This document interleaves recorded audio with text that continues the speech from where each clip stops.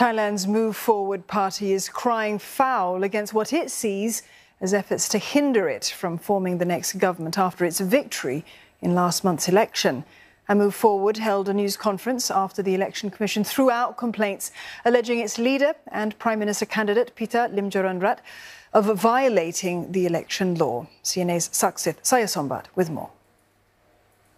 It's been now almost a month since the opposition Move Forward party have won the Thai general elections, but there are still many hurdles against them, especially against its leader, Prime Minister candidate Pita Limjaroenrat. In the run-up to the polls, several petitions were seeking his disqualification as MP, accusing him of owning shares in a media company, something not allowed under Thai law. The media company in question, ITV, was a broadcaster that went off the air in 2007, and its legal remains haven't done any media activities ever since then. Mr. Pita inherited these shares from his late father, and while he insists that he has done nothing wrong, he has also admitted that he has transferred those very recently. หลายท่านได้แจ้งให้ผมได้รับทราบว่าในอนาคตกับในอดีตเนี่ยมันอาจจะไม่เหมือนกันเพราะในอนาคตมีความพยายามที่จะฟื้นฟู ITV ขึ้นมาจริง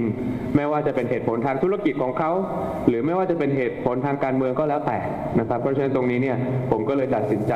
โอนหุ้นให้กับทายาทไม่ใช่การขายนะครับอันนี้น่าจะชัดเจน The Election Commission has thrown out these cases on Friday, but it's reported that they themselves might look into whether Mr. Pita knowingly ran for office despite potentially not eligible to do so. This is a much harder case to prove, though, because this is about whether or not Mr. Pita has deliberately and intentionally deceived and concealed his eligibility to run for office. Over the weekend, Thai media reports have revealed that ITV said in a recent shareholder meeting that it has no plans to become a media company again in the near future, which is opposite of the meeting minutes and other written evidence submitted to the Election Commission, claiming that ITV is a media company.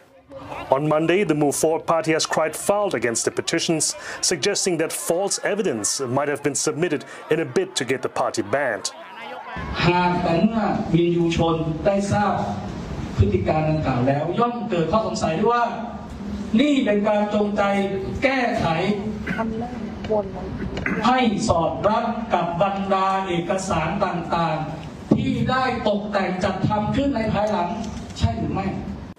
Now, it has to be said that the Election Commission has not officially launched its investigation against Pita Limjaroenrat just yet, but at least in this case, it seems to be that the accusations and the evidence are on very shaky grounds. But nevertheless, he's not out of the woods just yet.